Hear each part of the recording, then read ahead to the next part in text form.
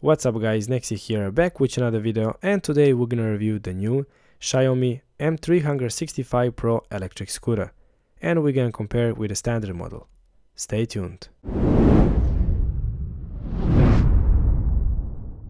More than 15 months ago, I reviewed the first generation of M365 electric scooter from Xiaomi. Since then, I drove this scooter for 550 kilometers in all weather conditions, summer and winter, and I had only two minor issues to report in all of this time. First one, I had a flat back tire twice, and a couple of times I needed to adjust the latch mechanism. And that's it. Nothing breaks, nothing failed, and in fact this scooter is still my #1 transportation vehicle for town and my main home supplier for groceries. In fact, I was so impressed with the scooter that I brought one more for my wife as well. And on her scooter, odometer shows 370 kilometers and she got no issues with it, not even a flat tire. Now this year, Xiaomi released the new, upgraded Pro version of this scooter, and I decided to order one from Banggood. 3 weeks later after my pre-order, I received my package and the new Pro version was finally here. Nice. And now, let's unbox it and see what is changed compared to the standard version. Alright, here's what you're gonna find inside the box. You will get scooter, power adapter, T-shaped wrench, screws, extending nozzle and manual. Just like the standard version, you have to install the handlebar in place and screw down 4 screws, 2 on each side of the bar, which takes a few minutes. After that, I take off this plastic protective foil from the handlebar and from LCD screen as well. And that's it. The scooter is ready for ride, but first let's see what's changed. After spending some time looking this Pro version in a close detail on every side, I realize again how nice looking this scooter actually is. And also, I start to notice a lot of changes that Xiaomi has made on this Pro version. The first difference that I noticed was the frame size. The Pro version has more bigger frame and it's a bit more heavier. For example, the space for feet support on the standard version, from this weld to the back fender, it's 40 cm, and on the Pro it's 45. So you have a 5 cm more space for feet, and it's also a bit wider as well. 7 mm, but still. Color of this rubber pad is also changed. Now it's soft black instead of gray. The height of the handlebar is now increased by 4 cm. On the standard version, length of this bar is 65 and on the Pro is 69 cm.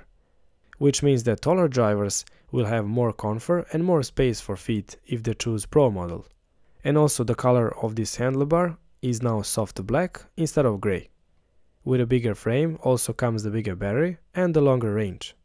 The new Pro version has the same 10S 36V lithium-ion battery pack, but instead of the standard 7800 mAh, now it comes with a much larger capacity of 12,800 mAh, which is 65% more battery capacity on the Pro version, and the range is now extended from 30 to 45 kilometers. If I remove this battery cover, we can see that on the Pro version, the battery is much larger and more secure, as the whole battery pack is now sealed inside of this aluminum box, which protect the battery against damage, physical impact, water and moisture. On the regular version, battery pack is in this plastic holder and it's a wrap in a plastic foil. Motor controller, wire thickness and other electronic components looks pretty much identical to the standard version, at least visually. I will not disassemble motor controller and inspect the MOSFETs, as that will void warranty, but if I found more info about electronic differences, I will leave it in a comment section. In terms of wheels and tire size, they look exactly the same on both models. Hub motor also look exactly the same from outside, except for the label specs, which on the Pro now says 300 watt and the rim is now a dark red color, as well the cables and frame caps. On the standard version, label says 250 watt and the cable and frame caps are in a red color. I'm not sure is the hub motor actually upgraded under the hood physically, but the Pro model has a slightly different sound on free spin, like the phases on the motor are not the same anymore, so it might be the case that Xiaomi has upgraded the motor as well. Also the spec label on the frame also shows 300 watt. Next difference is the new charging port cap. The new Pro version now comes with magnetic cap, which is very nice, as on the standard version sometimes can be a bit tricky to push this cap back in place, as it has this extended rubber in the middle that goes inside of the charging port, which protects it from the water and moisture. This new magnetic cap on a Pro version basically just pops back in place instantly as soon as you let it go, which is much better solution. The only thing that worries me though is, will this new magnetic cover be able to hold the water away from the charging port as good as the old one? Let's do a quick test.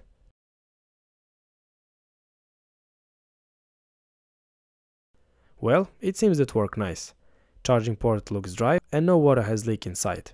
Only one thing, you might want to slide this cover up like this when you close it, just to be more safe. Now speaking of charging port, both standard and Pro version comes with the same charging ports and the same 42V 2A power adapter, which is a bit shame as with a bigger battery on the Pro version, charging time will be longer, and now instead of 5 hours, the new Pro version takes 8 hours to fully charge from 0 to 100%. Obviously, you will not charge the battery all the time from 0 to 100% every day, but still, I wish that the Xiaomi has upgraded this charger to at least 4A, which will double the charging speed. The next change on the Pro version is the new LCD screen, which is bright, sharp and very useful. It shows the speed and some more info. Double click on the bottom will switch between 3 different driving modes, from Eco to Sport. It also shows Bluetooth status, headlight indication, battery level and arrow codes, which is very useful. On the standard version, you only have this 4 light bar which shows battery level. For more info on the standard version, you have to connect the scooter on the smartphone and use the app to show you the speed and etc., which is not that convenient. Next difference are the brakes. The new Pro version now comes with a wider 120mm disc brake, so it should have a more stronger brakes compared to the standard version. I have also noticed some changes on the latching mechanism. The Pro version now have a slightly redesigned latching mechanism with longer and more curved lever with a limit pins. This new lever has also more free movement, which is much better solution. And folding and unfolding the scooter is much easier now compared to the standard version. I have also noticed that the ring bell is now black instead of silver, and it's a slightly different design. On the standard model, there is this short plastic piece which slams on a bell, which is not really precise, and it can make a ringing noise sometimes when you drive on a rough road.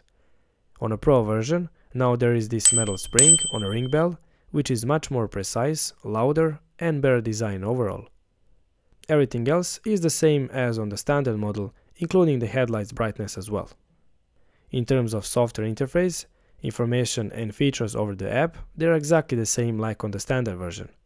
You can use Mi Home app to connect with the scooter and lock and unlock the scooter, upgrade the firmware and see all kinds of useful info like travel speed, battery level, range, battery capacity, status, charging time and etc. I will not go in so much detail here as I already reviewed this app in my M365 review video from last year. With my scooter, I like to use this M365 Tools app, which shows much more useful info on the first screen, and it can show all kinds of information including every cell group voltage, which is great. You also don't need to have any Mi account to use this app.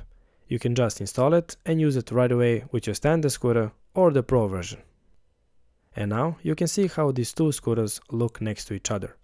Like I said, the Pro version are taller and much better choice for taller drivers, as the handlebars are in a higher position and you have more space for feet. In terms of driving experience, the Pro version feels much more responsive and more pleasant to drive. Having the more space for feet and better driving position is definitely a plus for a Pro model. Not only that is now even more enjoyable to ride, but it feels even more stable on the road when making turns. In terms of acceleration and power, the Pro model feels much more powerful and more torquier compared to the standard version. When I connected to the app and tested on a S-Drive mode, this scooter hit 1000 watt peak power, which is great for riding up hills and for a quick start. Having the bigger battery also means that you can maintain higher speed when drive uphill, as the bigger battery can maintain higher voltage and push more amps for longer periods of time, with less stress or heat. In terms of speed on a flat road, on eco mode it's 15, on dry mode it's 20, and on the sport mode is limited to 25 km an hour, which for me is totally fine and it's under the law for this type of vehicle. On flat and uphill, you cannot drive faster than 25. Only in a high downhill, you can reach maximum 32, as when you pass 25 limit, the scooter software cuts off the power and you can continue a bit more on a freewheel. You can see on the app screen when the power was cut off and the wattmeter shows negative value. Only when the speed lowers back to 25, the power comes back and the scooter returns to normal state. In terms of range, the spec sheet says 45 km range on some ideal conditions, so I decided to put it on the test and see how much I can get. Since I have a very nice and flat bicycle track very close to my place, around 8 km long, I decided to do a range test. I full charged the scooter over the night, I reset odometer, and the next day I drove the scooter back and forward on this bicycle track until only 6% of the battery was left, and I managed to get over 46 km range under a 3 hours long ride, which is amazing. I basically could not even drain the battery completely and I had to stop the range test because I started to feel the pain in my lower back on that 3 hours long ride, and I'm guessing that I could hit that 50 km range on a single charge because this scooter is very efficient. On a flat road, it used less than 150 watt when cruising on 18 km an hour with my 86 kilos body weight. Of course, depending on your drive style, your weight and terrain, you will get different results. For example, if you are a heavy driver and you drive the scooter at long uphills at full throttle, the battery will drain much faster, but if you drive it normally on a drive mode and you cruise around the city, you can expect a very long range. Alright guys, I hope that you liked this video and found it useful. I think the new Pro version are really awesome, and if you like to get one of these scooters, check the link in the video description. And if you have any questions, feel free to leave the comment. Thanks for watching and I see you next time. Bye bye.